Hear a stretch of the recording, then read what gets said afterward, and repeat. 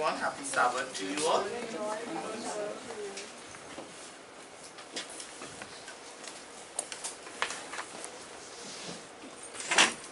I'll begin this morning by asking a question. Has anyone ever seen the movie Training Day? That was the name of a movie a few weeks ago. It was done a few years ago. I have a picture of it,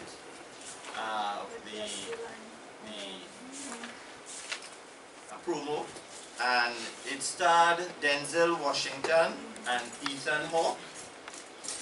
And it was a crime thriller about a veteran police officer who was played by Denzel Washington. And he escorts a rookie police officer, that's an officer on his first day on the job, who was Ethan Hawke. And they were members of the Los Angeles Police Department drug unit. Now, Mr. Washington's role was to train this new police officer and prepare him for the things that he will face on the job. Now, Denzel Washington won the Best Actor Award for his performance in this film. And in fact, it was the only Oscar he won for Best Actor. I believe he won an Oscar for a supporting role in another film. Now, just like how Ethan Hawke had to be trained by a senior police officer before he could be allowed to handle the job on his own, similarly, brethren, we have to be trained and prepared for our future responsibilities in the kingdom of God. And we are now in training and preparation for our roles as kings and priests in that coming kingdom. So, brethren, in the sermonette this morning, I want to focus on this preparation process that we are now in. Now, for those who like the title of the sermonette is Preparation Day. Now, just like how the 6th day, or Friday, is the preparation day for the Sabbath, we are now in the preparation day for the establishment of the kingdom of God. The 6,000 years of Satan's rule on this earth will soon end. And God is preparing us to replace Satan and his demons as the future rulers of the world alongside Jesus Christ. And today is our preparation day for the kingdom of God. And our training officer is none other than Jesus Christ, who is our King and High Priest. So let's go to John chapter 14 for our first scripture. John chapter 14. And let's look at verse 2. It's a scripture we all know. Jesus is speaking to his disciples. In my Father's house are many mansions. If it were not so, I would have told you, I go to prepare a place for you. Brethren, Jesus is preparing us for specific positions in the kingdom of God. Now, how is he preparing us for these positions? Let's look at one of the vital steps in the process. And let's go to 2 Corinthians chapter 5. 2 Corinthians chapter 5, and let's look at verse 5. Verse 5 says, Now he who has prepared us for this very thing is God, who also has given us the Spirit as a guarantee. Brethren, God and Jesus Christ are directly involved in the preparation process. And the process begins when we receive the Holy Spirit. The Holy Spirit provides us with the power to change and to grow, to develop the mind and character of God. Now, God the Father and Jesus Christ also prepare certain circumstances, certain experiences, certain trials and tests to help us prepare for the kingdom of God. And there are many examples in the Bible that we can look at, but I want to look at the one that is given in Jonah, in the book of Jonah. So let's go to Jonah and let's look at chapter 1 of Jonah. Jonah chapter 1 and verse 17. We all familiar with what happened with Jonah. Verse 17. Now the Lord had prepared a great fish to swallow Jonah. And Jonah was in the belly of the fish 3 days and 3 nights. Brethren, God gave Jonah a job to do. And he refused to do it. As we all know, he tried to run away.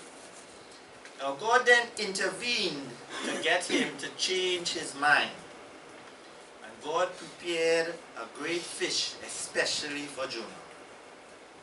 Brethren, God will similarly prepare situations and experiences specifically to lead us in the direction that he wants. Now, God did not just stop there. He continued to work with Jonah. And let's move over to Jonah chapter 4. Jonah 4, and let's look at verse 6. Verse 6. And the Lord God prepared a plant. Notice, prepared, the word prepared. And make it come up over Jonah, that it might be a shade for his head to deliver him from his misery. So Jonah was very grateful for the plant. But as morning dawned the next day, God prepared a worm, and it so damaged the plant that it withered. And it happened when the sun arose that God prepared a vehement east wind, and the sun beat on Jonah's head so that he grew faint. Then he wished death for himself and said, "It is better for me to die than to live." Brethren, Jonah had a bad attitude, and God continued to prepare situations to help Jonah correct his attitude. He prepared a plant, he prepared a worm, he prepared an east wind. Brethren, and just as God did these things for Jonah, he does it for us as well. Many of the situations we face in life have been prepared by God to teach us vital lessons in order to prepare us for the kingdom of God. But God cannot do it all by himself. We also have a part to play in the preparation process. And I want to look at 2 things we must be doing in this preparation process. And the first thing I would like to look at is that we must prepare our hearts to seek God. And let's go to 2 Corinthians chapter 19. 2 Corinthians chapter 19, and let's begin in verse 1. Now this is the incident with King Jehoshaphat. Verse 1. Then Jehoshaphat, the king of Judah, returned safely to his house in Jerusalem. And Jehu, the son of Hanani, the seer, went out to meet him and said to King Jehoshaphat, "Should you help the wicked and love those who hate the Lord? Therefore the wrath of the Lord is upon you. Nevertheless, good things are found in you, in that you have removed the wooden images from the land and have prepared." Second Chronicles verse 19. Sorry about that. Yes, 2 Chronicles verse 19. Chapter 19 verse 1 to 3. We're reading verse 1 to 3. Okay? I'll start back from verse 1. Then Jehoshaphat, the king of Judah, returned safely to his house in Jerusalem. And Jehu, the son of Hanani, the seer, went out to meet him and said to King Jehoshaphat, should you help the wicked and love those who hate the Lord? Therefore the wrath of the Lord is upon you. Nevertheless, good things are found in you, in that you have removed the wooden images from the land, and have prepared your heart to seek the Lord. Brethren, as we notice here, Jehoshaphat prepared his heart to seek the Lord. And as with all of us, Jehoshaphat made some mistakes in his life. He formed an alliance with King Ahab. And as we know, Ahab was a wicked king. But he had a quality which God focused on. He prepared his heart to seek God. And as a result, God overlooked his mistakes and blessed him. If you continue to read in chapter 20, you will see how God intervened when Jehoshaphat prayed for protection for the nation of Israel. So brethren, we have to ask ourselves, are we preparing our hearts to seek God? Now the second point I would like to focus on is we must know the scriptures. And let's go to 2 Timothy. 2 Timothy chapter 3.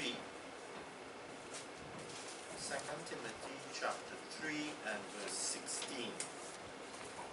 We'll read to 16, from 16 to 17. This is another memory scripture. All scripture is given by inspiration of God, and is profitable for doctrine, for reproof, for correction, for instruction in righteousness, that the man of God may be complete, thoroughly equipped, or you could use the word prepared, for every good work.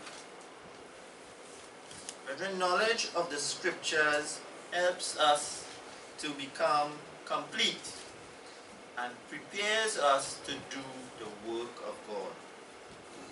Are we preparing for our roles as teachers and priests in the kingdom of God by growing in the knowledge of the scriptures?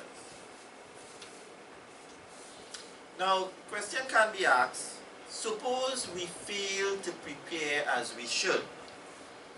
Are there any consequences for not preparing properly for roles in the kingdom of God?